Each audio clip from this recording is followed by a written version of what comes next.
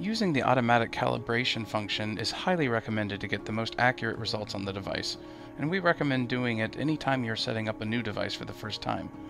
If you are having difficulty getting your device to do a temperature scan, you may see something like this happening. Please align forehead with the red dot. The device will say to align with the red dot over and over, and that is because the device has not had its temperature offset configured for your location yet. Other reasons why you may see this message would be things such as lighting going into the camera, interfering with the scan. It could be that people are wearing too many accessories such as reflective glasses, earmuffs, or hats.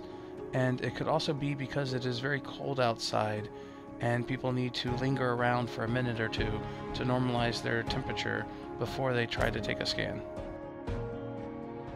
Another benefit of calibrating your device is correcting consistent high or low temperature readings compared to actual body temperature. As you can see in this example, the device is reading the person much lower than the actual body temperature when measured by a hand scanner. These issues can be resolved by going through the calibration process. Go into the application settings by doing a right click with the mouse. For devices that have touch displays, instead of right-clicking, you can just press and hold at the top left corner of the screen, and then enter the password, which by default is 123456. Then, under the attribute settings, you will see the temperature setting. Go into that and you will see the effective temperature. The device will not give a reading on anyone below this temperature, but since it detects motion, it will repeat the message about aligning with the red dot. In most cases, you will want to leave the effective temperature at the default value of 97. Once the device has been calibrated, this will be fine. Additionally, the effective temperature is a safeguard to avoid the system from reading individuals that have recently been in extremely cold conditions, which would cause their surface forehead temperature to not match with their internal body temperature. Click on the automatic calibration option in the temperature settings. Click the Add button, and then first you set a time range for this calibration to be active. We encourage setting up multiple compensation rules for various time periods throughout the day, as your location may fluctuate in temperature. That is how you can get the best accuracy. If you do this, you must make sure the system time is set correctly in the Android system settings. However, in this example, we are just going to set up one compensation rule that will take effect for the entire day. So set a range of 00 to 2359 to create a calibration that is always on. Once you confirm the time range, it will then ask you for a target temperature. Verify your current temperature with a hand scanner, and then put that temperature in as the target temperature. When verifying your temperature with a handheld scanner, a contact or internal thermometer will give you the most accurate readings for calibration. If you do not have one available, then a contactless thermometer should work well enough. After you confirm the target temperature, the device will then change to the scanning screen and do a long scan of you.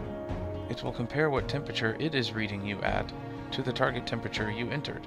Based off that comparison, it automatically calculates a temperature offset value. When the scan is finished, it will show you the new temperature compensation rule that you have created. From here, just back out with the arrow at the top left, and then click the Save button at the bottom of the next screen. Select the option to restart the device. After the reboot, you can see the results are now accurate. After you have calibrated, it is best to do some test scans to see if the device is now reading you close to what your hand scanner read you at. If you ever end up resetting the software on the device, move it to a new location, or the ambient temperature fluctuates, it is best to do another compensation or add more compensation points throughout the day. Once the calibration has been completed, and you have verified that the results are now accurate, you may want to turn off the temperature display.